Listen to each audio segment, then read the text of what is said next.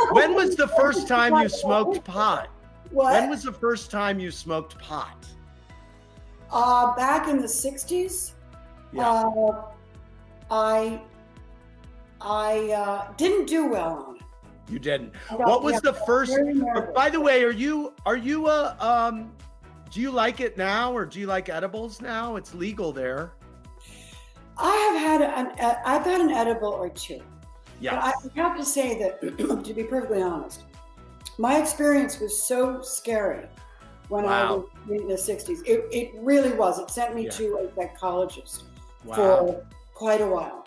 Wow. And I bless the day that happened, because if I hadn't gone, I wouldn't have been able to deal so readily with success, because I started to learn a lot more about me and a lot more about my psychology. And I was able to then separate between a fan and who I was, right? So it was great.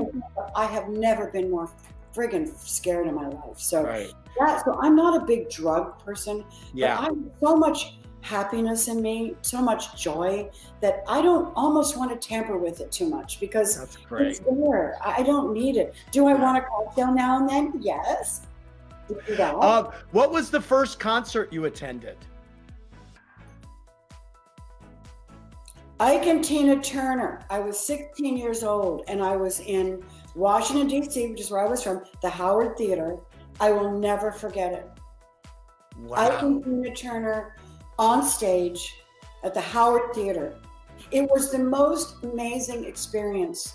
So that was the first concert I'd ever been to. And it was awesome. Who said "I love you" first, you or Kurt? Wow. I don't remember. I do remember when we called each other honey. Okay. I think he called me honey first. How would you describe your first meeting with Bette Midler? Great. Great. She is fabulous. What did you? So much fun. What did you purchase with your first big Hollywood paycheck? Oh, my mother's. I bought my mother wall-to-wall carpeting. Oh, that's so cute.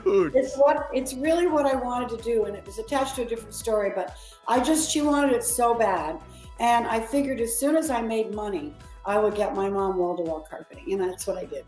Wow.